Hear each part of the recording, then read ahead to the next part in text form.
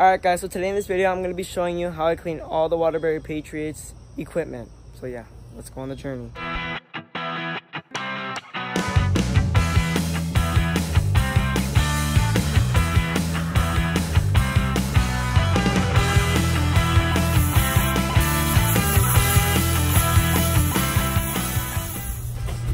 So what I was doing right here is, this is a mixture of bleach and water, and I'm just, because my dad's the equipment manager, and you know, we just took all the pads back to our house.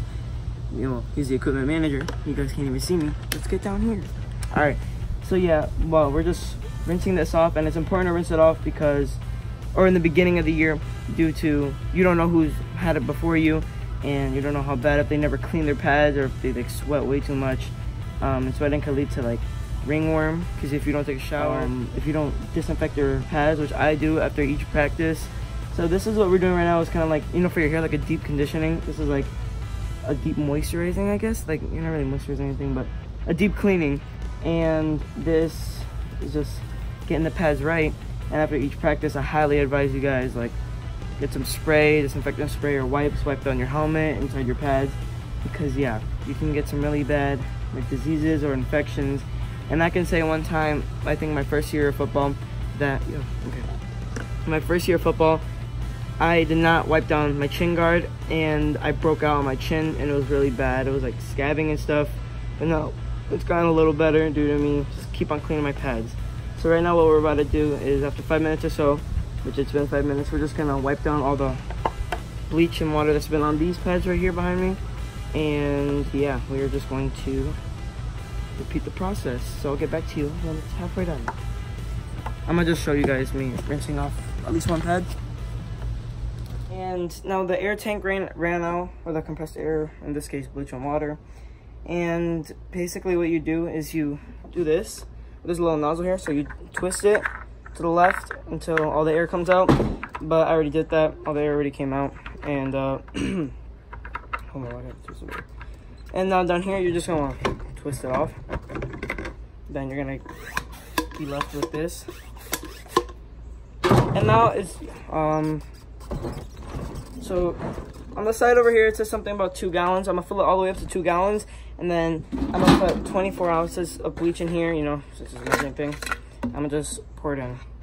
So yeah, I'm gonna hit you up when I'm about to put the water in. Alright guys, so now we have the hose right here, and we're just gonna fill it to 2 gallons, which is right about here.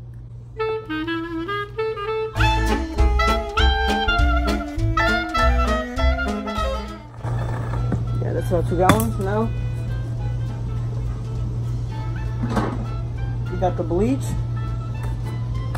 Now we're just gonna put 12 ounces of bleach in here, and then we're gonna pump it up.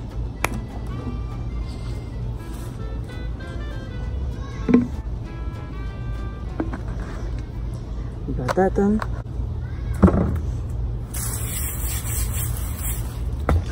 Now we just put the bleach in here,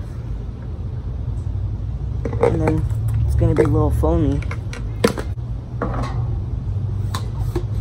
And like I said earlier, there's a valve here, so you're gonna want to tighten it so not all the air goes to waste. You twist it back on.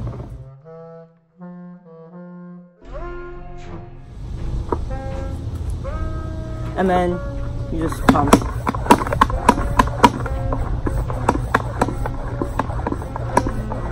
And that's basically it. And yeah, catch you next, bro. This is a weird angle. Let me. Okay, I'm on it.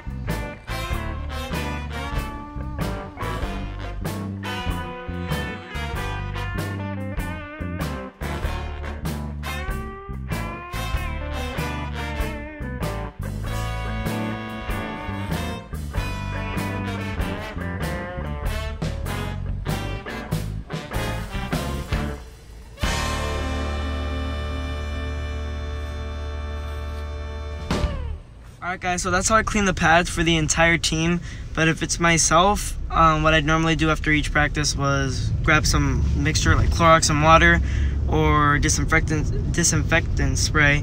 I spray my helmet and my shoulder pads, and the reason we do the deep cleaning is to maintain the pads, make sure they're like relatively clean for the year to come. So yeah. Alright guys, so that's how I clean all the shoulder pads. There were over like 70 of them.